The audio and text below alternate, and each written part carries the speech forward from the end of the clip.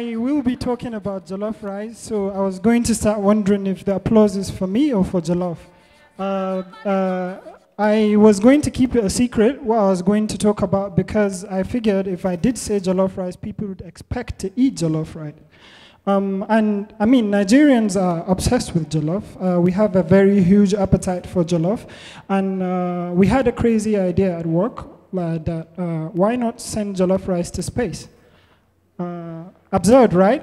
So, I mean, you could think of any number of reasons why we want to do that. So maybe we want to see how, the molecular structure of jollof would change if it went to space. Or maybe we just thought it would be nice to really get jollof out there. Maybe extraterrestrial life would be interested in us after all if they tasted something great as jollof. Or, maybe we just really just wanted to do it for the heck of it. But I'd like to tell you we did it because farmers, especially smallholder farmers, are isolated.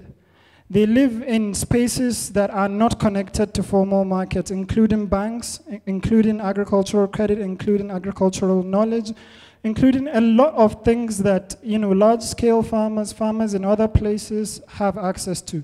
So we thought to do that. And I started thinking of how do we find the best rice farm in Nigeria. So we thought, okay, let's measure groundwater circulation, let's measure a lot of things and find the best farm. And our search led us to Kano. And going to Kano, we thought, okay, how do we get into a waterlogged farm, So we got, Sadiq would tell you, the Bugatti for the farm. So we went in that, and we went into the farm. And to my surprise, what we found was amazing. This farm, about 150 hectares in Ajingi, in Kano State, is actually run by 9 strong women. And it's fascinating because women are among the isolated smallholder farmers in Nigeria and Africa, the most disadvantaged. And yet they're doing something so great and so amazing. So I took time, to look at what they're doing, to look at them, to see really what makes their farming great and what makes their rice farm great. So back to the story. We're out to find the best rice farm in Nigeria so that we can send that rice to space, right? So we found the farm using a number of metrics, but then we found also the people who grew the rice, who are amazing people, really. This is the youngest of them, Halima. She grows at least 3 hectares, which is massive, and it's incredible. And then this is Amina. She has slightly more than Halima, but she's also doing great. This is Rabi.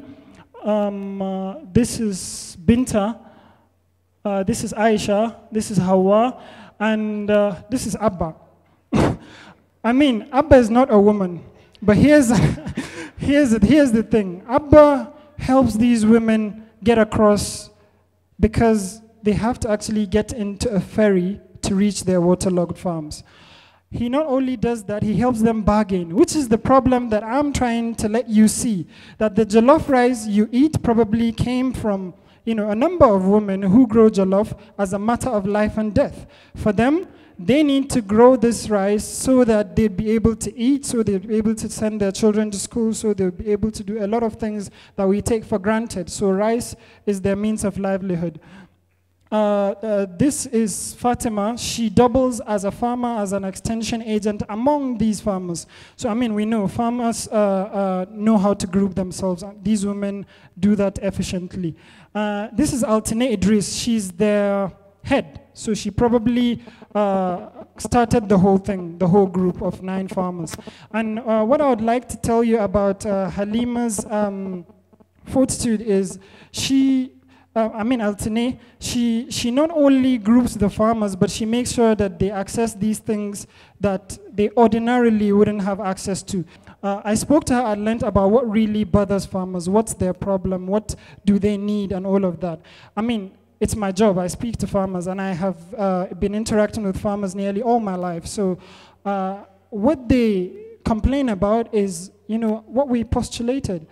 They are not connected to agricultural markets. Imagine if banks or markets were rooms, so the farmer has to leave wherever they are to actually physically go to a place. So if they wanted to sell rice in Abuja, they would have to either come to Abuja to find market price and go back and prepare for it, or give it to a middleman who will rip them off.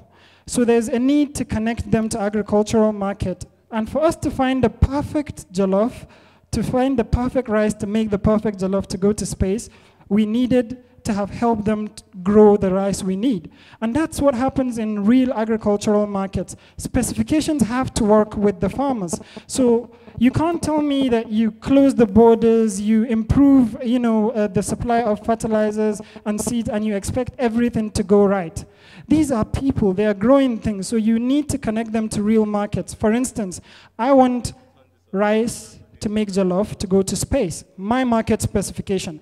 I don't want any type of rice. I want a specific rice grown right with the right water content, the right nutrient content, in case the aliens want to eat it, a lot of other things. So I have to tell them my specifications. Now, this is the kind of thing that I hope and I envision will be done in order to bridge the gap, to make it easy for farmers, smallholder farmers, especially women, to access markets, to access possibilities and opportunities, and contribute their own quota to our economy and feed us, because they do it better than anybody else.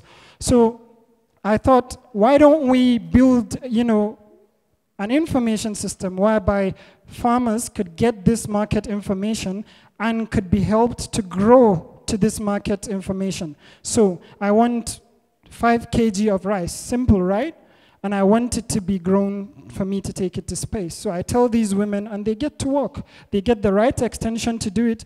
They know what to do. They know their buyer. They know what I want, and they grow to my specification. And it's beautiful what they can do. Now that sort of was a moment of truth for me, because then I realized, actually, since starting my company, Verdant, which works with farmers, I have actually found the best farmers to be women. So this woman is in Nasarawa, and she was one of our earliest adopters, and she uses our system to actually do amazing work. And she had a rice farm, and it's incredible. And then working with Oxfam, we had a few women who call themselves the Ogbonge women. They're amazing in Benue State, and they grow incredibly well. And enabling them to grow in an environment that is, technologically enabled for them to connect to markets and to knowledge does beyond what you think. And so this is really, it started from jollof rice, of course, but really I feel like we need to do more for our smallholders, and we need to do more for our women farmers, and that is exactly why we are sending rice to space, not just the aliens. So back to the farm now. Remember the process, we're trying to get our rice, yeah? This is what they do. They do not have a single mechanical equipment to help in the farm. Not because it's not cool to do so, but because this is what works for them. This is what their market wants. So if I told them that my rice going to space will not be beaten on drums to be winnowed, they would definitely then work on getting something to do that, right?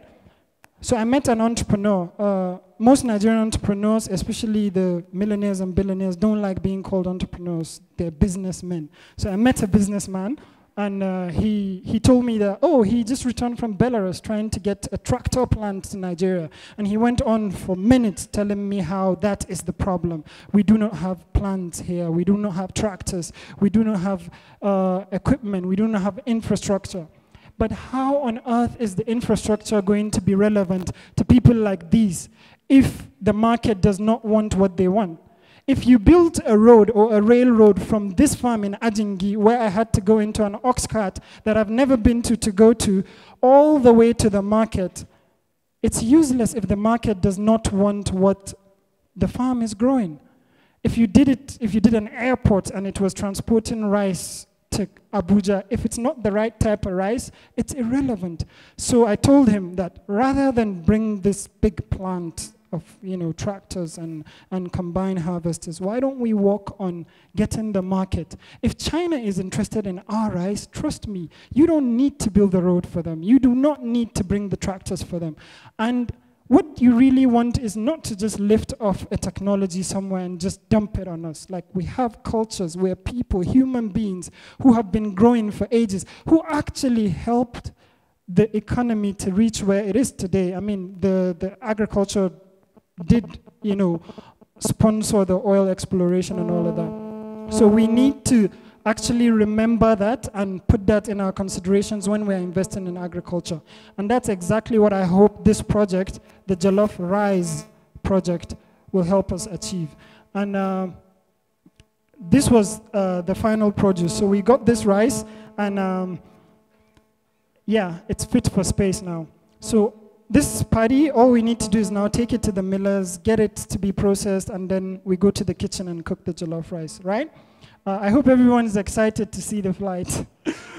So yeah, so by the way, we get the rice and I go back to my Lamborghini in the farm, and there's this boy just waiting like, when are you gonna get done so we go home? So I think he's a son of one of the laborers on the farm.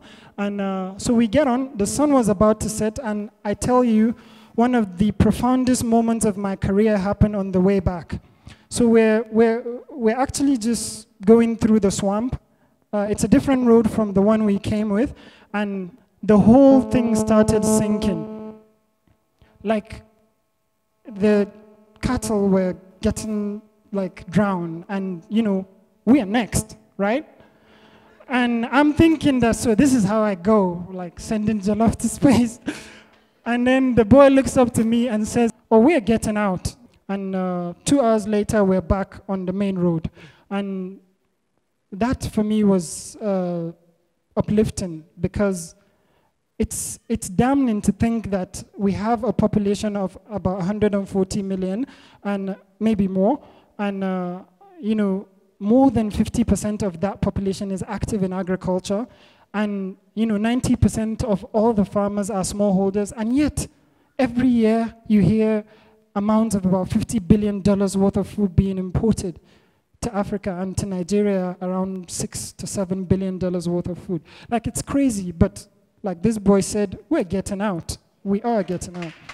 And we have started to realize how to do that. And I believe that this project, this Jollof Rice project, would really show to not only Nigeria, but to the world, that our smallholder farmers can do it. They can not only provide for your typical normal jollof, but, you know, jollof fit for the angels. Because some people feel like, you know, there are not only aliens up there, but angels. And yeah, so we got out, and there's going to be a full feature documentary about this project, which was sadly put to a halt because one of our farmers, Aisha Umar Abdullah is her full name, 4 kids. I just returned from Kano last week shooting this, and I got news that she passed away on Thursday. And it's incredible because throughout the whole thing, she wasn't really talking. She was there, and you know, she asks things like, oh, when it finally happens, would they see that we need roads? Would they see that, you know, we need to get there safer? Like, she asks questions like that, and I remember that, and I was shocked to hear of her passing away.